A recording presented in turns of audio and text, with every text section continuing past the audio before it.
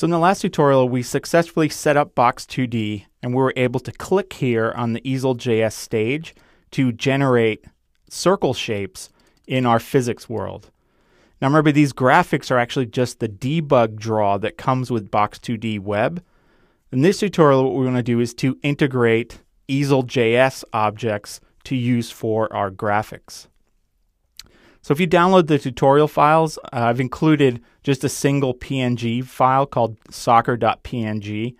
So just put that into the same directory as the other files that we've been working with. Okay, so I'm going to go back to Sublime Text. So obviously the place where we're going to want to change things is here in our mouse down. So here we're creating our Box2D circle shapes, but again, we want to actually use easel.js display objects for this. So what I'm going to do is to create a new class called ball.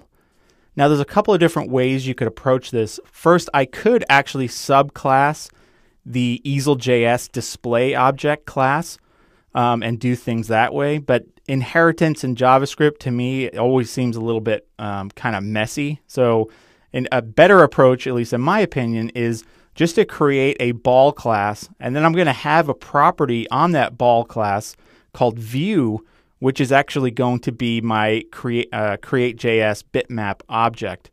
And also a part of that class is going to be my Box2D body. Okay, so what I'm going to do is first I'm going to create a new file, and I'm going to save that into the same directory, and I'm just going to call it ball.js. And this is going to be our class file. And like I've done previously in my other tutorials, we're going to use a self-executing anonymous function for this. So function window, then we're going to come down here, and we're going to pass in the main window object, like that. And then here's our start of our file. So again, when we're creating a class in JavaScript, we're essentially going to be creating a function. So I'm going to say function ball. And then lastly, down at the bottom, we're going to need to expose this to our root scope. So what I'm going to do that is to say window.ball is equal to ball.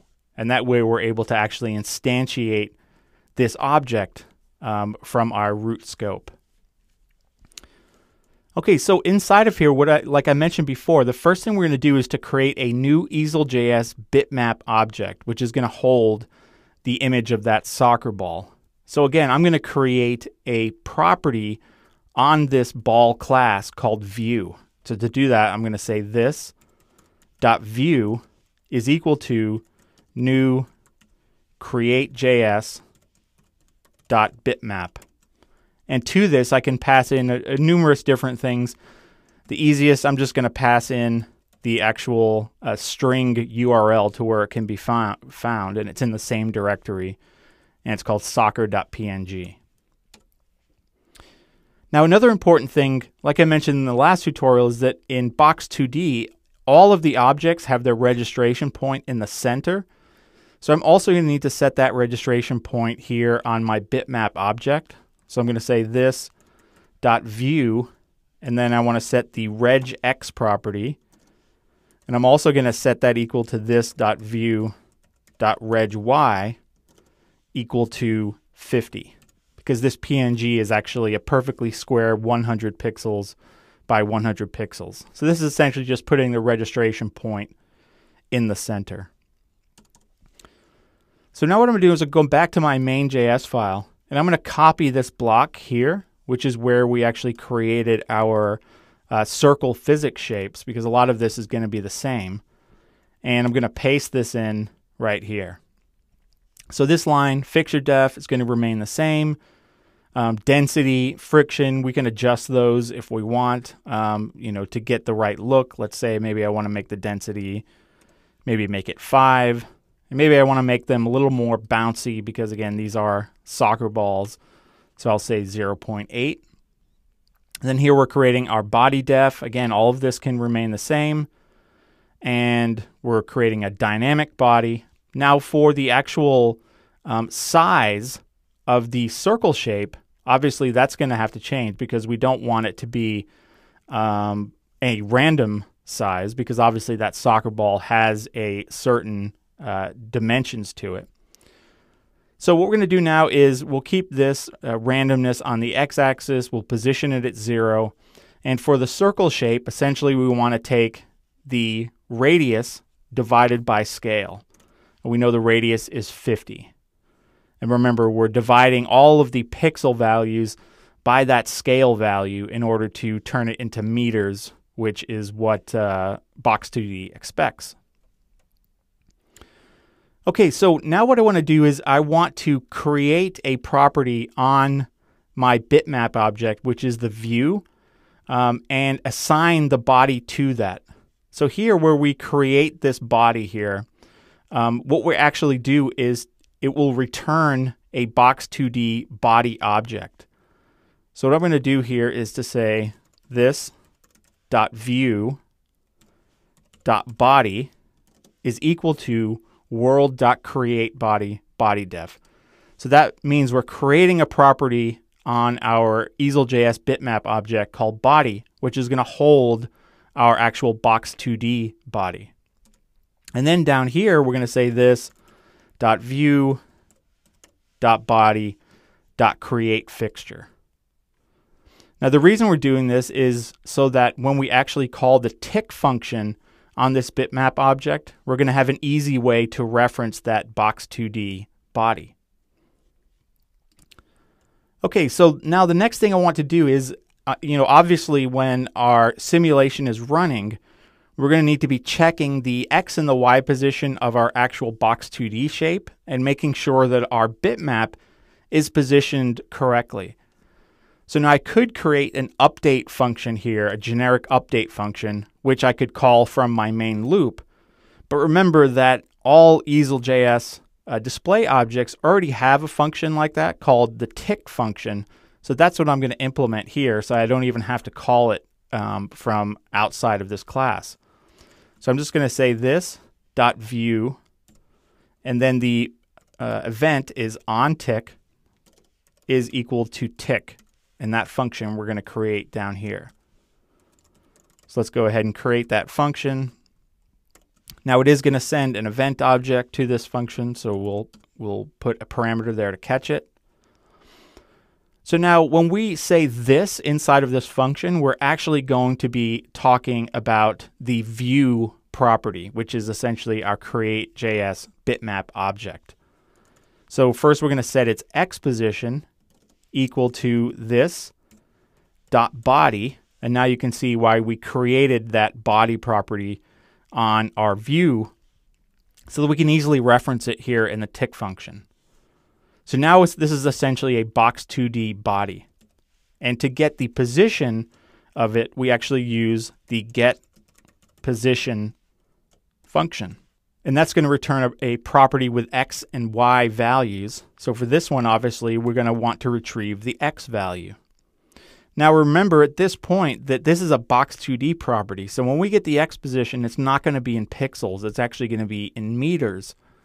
So instead of dividing by scale, here we actually need to multiply by scale, like that. So I'm going to duplicate that line. And this is obviously going to be very similar. Get position Y, and here we're going to be setting the Y position of our bitmap object. Now lastly inside of here we need to deal with the rotation, because remember obviously these things are also rotating. So we're going to set the rotation of our bitmap object. So we're going to say this dot rotation, and now to actually get the current angle of the Box2D shape, we're going to again go to this dot body, and then we're going to call the getAngle function. Now this is actually in radians, so what we're going to need to do is to quickly convert it. So I'm going to multiply that by 180 divided by math.pi. And that just simply converts that into the correct format, the degrees format that an easel.js rotation property expects. So you can see our class here is pretty simple. Again, we just have a generic empty object called ball. We attach a view property to that, which contains our easel.js bitmap object. We set the registration point in the center, which is important for Box2D. And then essentially we have that duplicated code that we created last time. The only difference really is that we're actually catching this body property from this create body function call and attaching it to our view property. And that way, once we're in the tick function, we can easily retrieve it, get the position, and we can map the position of our PNG to our actual Box2D shape. Okay, so I'm going to save this now. We can go back to our main.js file. And here I'm just going to get rid of all of this. And now it's going to be really simple. So essentially, we're going to say var, I'll just say b is equal to new ball. And now I just need to add this ball to our easel.js stage. So I'm going to say stage.addChild. Now here's the thing that's important to remember. We're not adding just the ball class itself. We're adding the view property, which actually contains our easel.js display object. So I'm going to say b.view, and that's what we're actually going to be adding.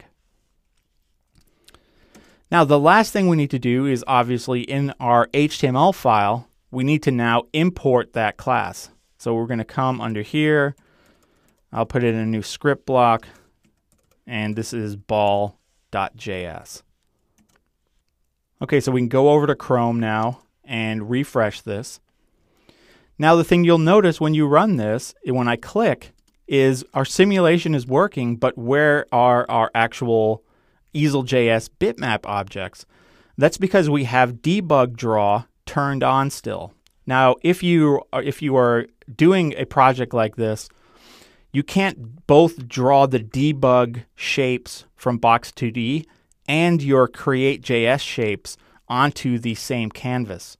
So if we actually come down here to our tick function and comment that out, now if we go back, refresh, now you can see we actually have our correct graphics, our easel.js bitmap objects behaving the way they should, and everything runs really good. And actually, if I click a ton, you'll see performance never really lags, and we're actually getting a really solid frame rate. So performance on this is actually really good. So then you're probably wondering, okay, but I want to be able to, see my debug shapes overlaid onto my easel.js objects. Well, what we can do is to come under here and create a new canvas. I'm going to call this debug. And what we're going to do is to position these absolutely so they're essentially on top of one another. So let me go ahead and copy and paste that. This is going to be debug. Now we want to be sure we don't use a background color here so that we can actually see through to the canvas underneath, and just keep position absolute. So now we have these two canvases, one on top of the other. So if I go back to main.js, and I'm going to keep that turned on. Now we need to make a couple of changes. So first we need to create a new reference to that debug canvas. So I'm just going to copy this. Let's paste it in. I'm going to create a property called debug. We'll also expose it here. And what we're going to do is essentially get a DOM reference to that debug canvas. Like that. Now the next thing we need to do is to come down where we actually set up our debug draw. And remember here, the set sprite function is actually where we say what canvas do we actually want to paste this into. Well, now we need to change this to debug. Now another thing we can do is to change the fill alpha on those debug shapes that are drawn. So we can do that as well. So we can say debug draw, and it is set fill alpha, and we'll just set it to 0.5. That way we can see the objects underneath. Okay, so now when we do this, we're still going to have an issue. And let's go back and refresh. Here you can see our ground. But now when I click, I don't get anything. And that's because the top debug canvas is actually catching the mouse events.